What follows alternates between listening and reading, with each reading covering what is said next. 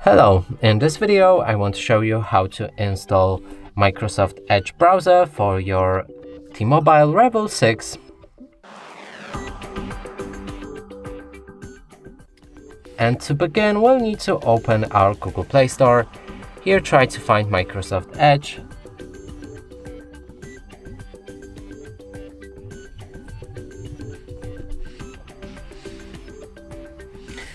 Select this app and install it.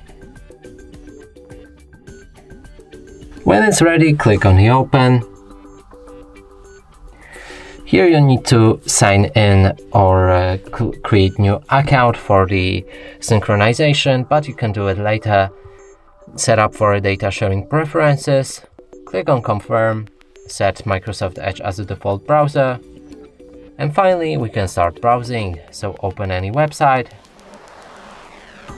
And right here, as you can see, it works perfectly. And that's it for this video. Hope you like it. Please consider subscribing to our channel, leave a like and a comment below.